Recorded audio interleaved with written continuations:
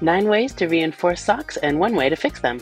Number 1, create a dense fabric by using the smallest needles you possibly can. Number 2, knit the entire sole of the foot in heel stitch.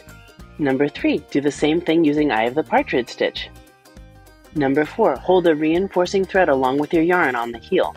Number 5, do the same thing only with kid silk haze or lace yarn. Number 6, for top-down socks, knit a square heel and use heel stitch. Number 7, on the wrong side, weave yarn in and out through the purl bumps. Number 8, pre-darn problem areas using duplicate stitch.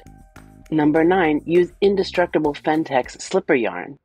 And when all else fails, watch the KnitFreedom tutorial on how to darn your socks.